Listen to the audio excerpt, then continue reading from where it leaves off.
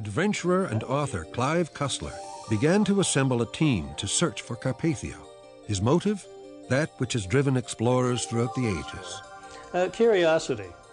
You know, because the Titanic story is so fabulous, so well known, with all this notoriety, but nobody ever told me what happened to the Carpathia or the California. So I started researching to see and found out, coincidentally, they were both torpedoed in World War I. The California off Greece in the Mediterranean. And I thought about looking for that one, but that's 13,000 feet deep. And of course, there's not a good position for it, so scratch the California. So that left the Carpathia, which, of course, turns out wasn't too far off the tip of Southern Ireland. So here I thought we stood a chance.